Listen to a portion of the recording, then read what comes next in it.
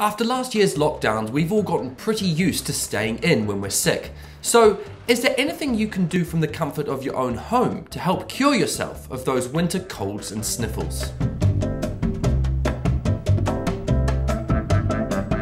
The other day, I woke up feeling a little bit under the weather. A blocked nose, tickly cough, and a sore throat.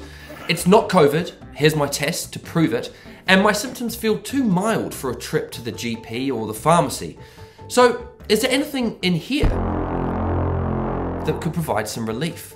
First, a disclaimer. I'm not a doctor, this is not medical advice, and if you really feel unwell, your first port of call should be your GP, not a YouTube video.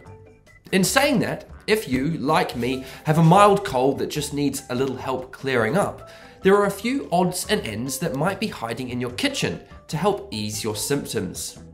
First, I want to tackle my blocked nose. For this, I need 200 milliliters of warm water. It's best to boil a jug to kill any harmful bacteria first and leave it for a while until it's warm.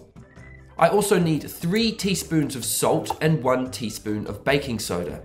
Mix all of that together and shoot it up your nose. This simple saline solution should help to clear the sinuses of any excess mucus. If you develop any kind of cough, the first thing you should do is take a COVID test. You want to be sure it's not a symptom of the coronavirus. Mine has thankfully come back negative, but I've still got an annoying tickly cough. So what to do? I'm going to give it time.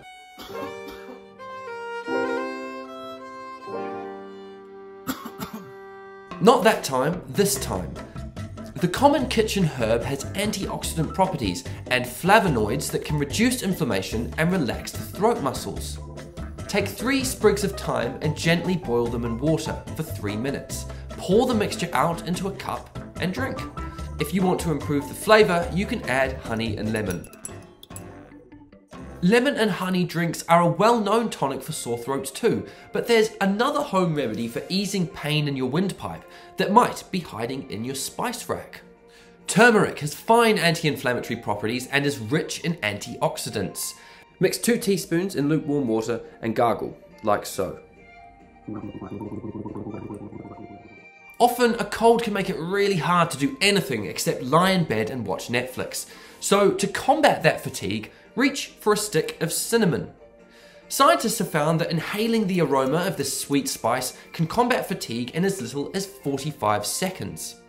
Just boil some on the stove and breathe in the steam. It smells pretty good too.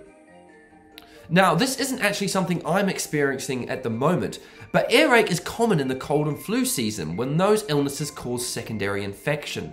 One thing you could try is the antibacterial power of garlic.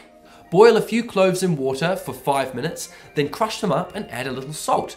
Put this mixture into a cloth and place it against the affected ear. If pain continues, you should see your GP.